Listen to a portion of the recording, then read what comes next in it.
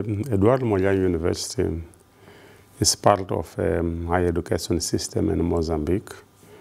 Founded in 1962, is the first university in the country and the oldest too. In the last years now we are getting to 60 years of existence in the country. In the last years we have been responsible for the training of many Mozambicans who are now working in different parts of the country and also in Mozambique.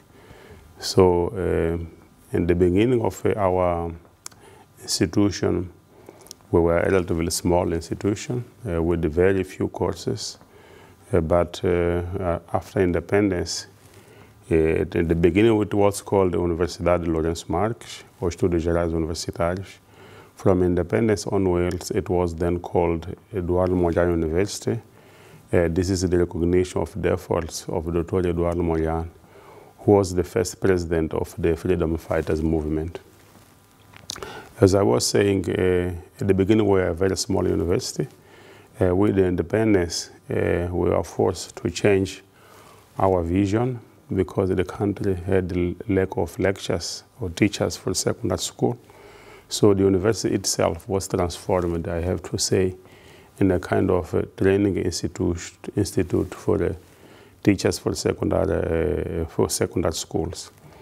Apart of that, there were some courses which were still existing, but the majority of them were closed because the country didn't have enough lectures for the university, didn't have enough teachers for the secondary school. So the priority was teaching for the secondary school teachers. This was like this for a long period, I have to say. But in 1985, the government has decided to create an institution which is responsible for training of teachers. So from that time on, the training of teachers was removed to another institution, and the university started again to be a full and comprehensive university in Mozambique. From that side on, we started to offer different courses. We are offering almost all courses from agronomy to veterinary sciences. We are organized in faculties and schools. So we have 11 faculties. And we have also 6 schools, a part of some centers of research.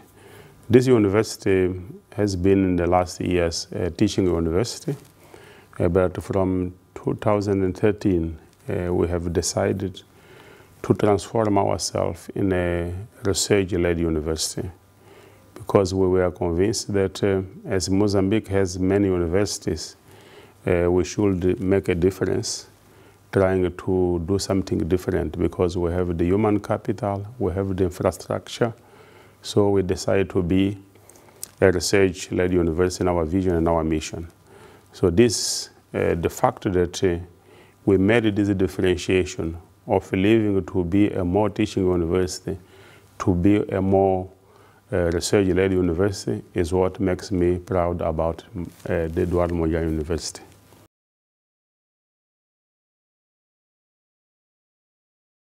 The Eduardo Mondlane University, as I mentioned, has almost all the faculties and all areas of study. And for us, as I said, research is important. But in a country like ours, where you have small problems in the communities, we think that research as such is not a solution for the basic problems we have. It is important, yes, for publications, all these things which are important for an academic, but we think that the application of the results to the problems of the community, this should be the way to go. Because we have sanitary problems, we have food problems, we have lack of water, all these things. Our idea is that we should use the results to improve the living of the communities. And for example, in agriculture, our research results are responsible, for example, to increase the productivity of some crops, basic crops, because the people are using cowpea, groundnut, all these small scale farmers, they can benefit from our research. In agriculture also, another example is that we have many pests and diseases, and the small-scale farmers, they don't have sometimes the pesticides to it. So they will use the basic methods which are used at the university so that they can combat the pesticides. In the area of water and sanitation, also we have some examples in which using, for example, plants, we can clean the water. Using some seeds, we can also clean the water so that the population has a kind of a better condition, water which can be usable. And on the other hand, the country doesn't have a very nice energy grid. So we have a center for renewable energies, which helps the people who are far from the city to have a kind of clean energy. But this also energy can also use it for schools, for hospitals. And these are some examples on how research can be used to improve the conditions of the poor communities which are still facing basic problems, as I said, in Mozambique. This is why we give extension a very important, we give extension importance, but in the sense that research without application is not enough for a country like ours.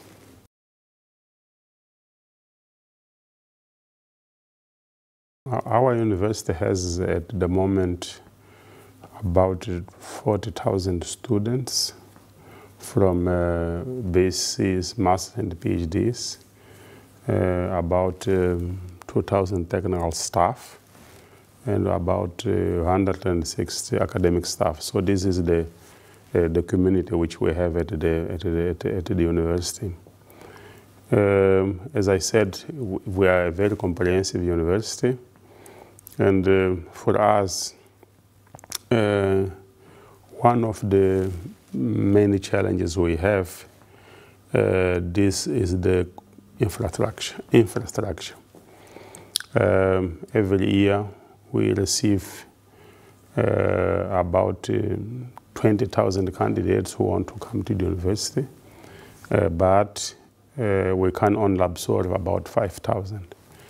It means the issue of access to higher education for our university and for the country and for the region is still a high priority because there are many children who are not coming to the university because we do not have enough space. So I think the issue of infrastructure will be important in order to improve access to higher education in Mozambique.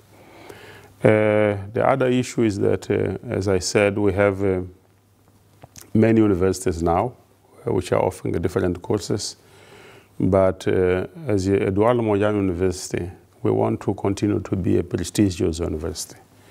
In order to be prestigious university, we have to invest on quality.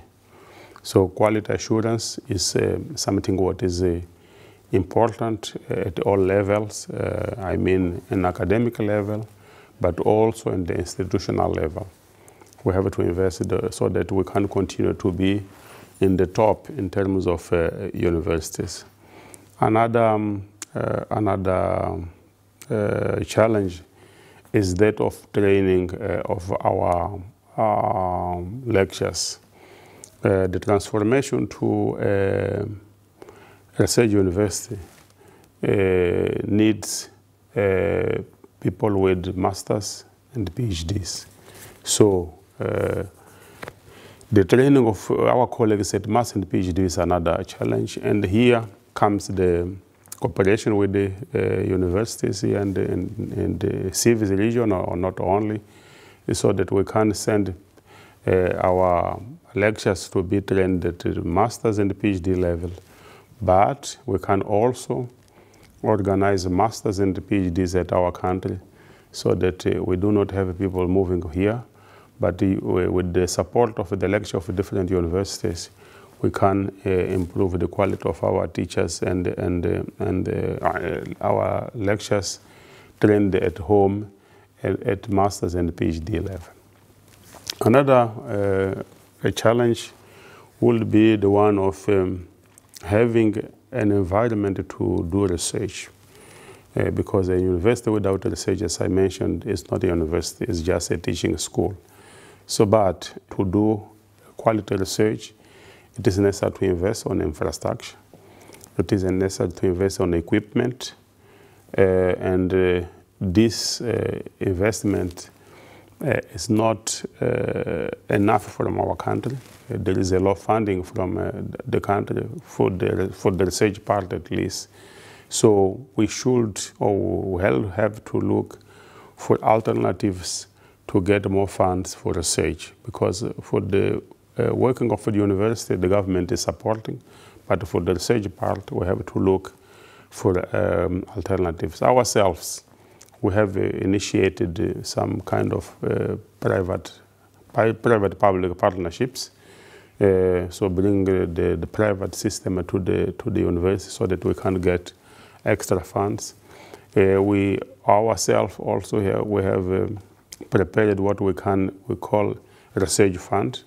With the research fund, we are trying to get funds from different donors, put it in a pot, and try to distribute it to our lecturers so that they can do a kind of some quality research. And the last one I think I should mention is the issue of being more internationalization of the university. We are a Portuguese-speaking country, but we think that the language should not be a barrier to students to come to the university. So this is why at the graduate level we are teaching, at the undergraduate level we are teaching in Portuguese, but at the master's and PhD level we are teaching in English, so that we can open the doors to students from different parts of the world who can come and stay at our campus. Otherwise, we would be a Portuguese-speaking university, what is not our goal in terms of future and the prestige, I think. Yeah.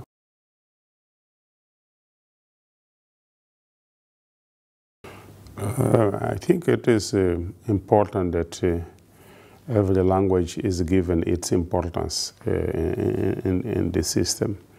In our case, the language we are speaking is spoken by billions of people, because as Mozambique, then we have Brazil, where we have many people.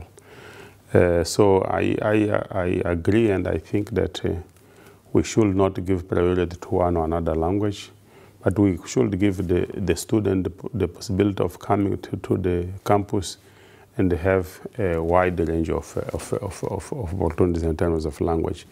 Because of that, we have created a Center for Language Studies.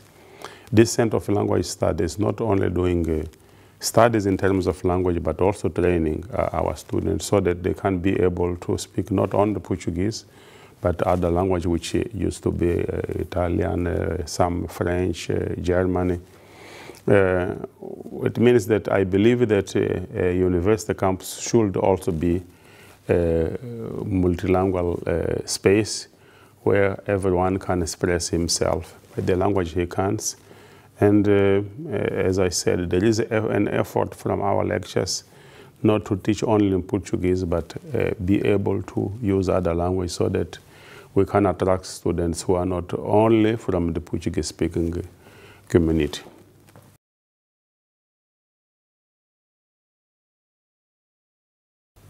We have been cooperating with some universities which are members of CIVIS for a long period. Not so many, but at least 3 of them are part of our list. But I think the cooperation, the way it is done now, it is better because it is a kind of multilateral cooperation. That is not a bilateral, it's a multilateral cooperation. With this kind of cooperation, we hope that using the CIVIS Alliance, which are invited has to be part, our network will be enlarged. We will have access not only to Australia University, but the university of all the universities which are part of this. The second advantage is that CIVIS has defined some hubs, and these hubs are also aligned with the SDGs. So for us, this is an opportunity of having the possibility of implementing the SDGs using the CIVIS network, which is vibrant and showing all the results. And another one is that, as I mentioned, our training at the master and PhD level is still weak. And here, as we see, the university, all of them, they're offering all this kind of training. This is an open door to our lectures to benefit from this kind of training.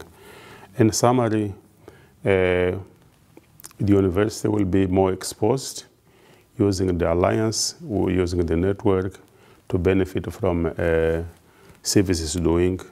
It's mainly implementing the SDGs, which are also almost part of this framework.